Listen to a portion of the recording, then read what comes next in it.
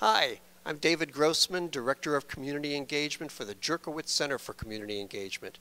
Welcome to the Granada's video workshop and the tour they're about to give you. Look up and see the original Art Deco chandelier. We've been told there's only one more like it in the entire country. The colors you see are the originally restored colors from 1924. So here we are in the attic. We have the crab trap right here. It looks pretty dangerous to climb down into. What we have to wear is a OSHA certified harness.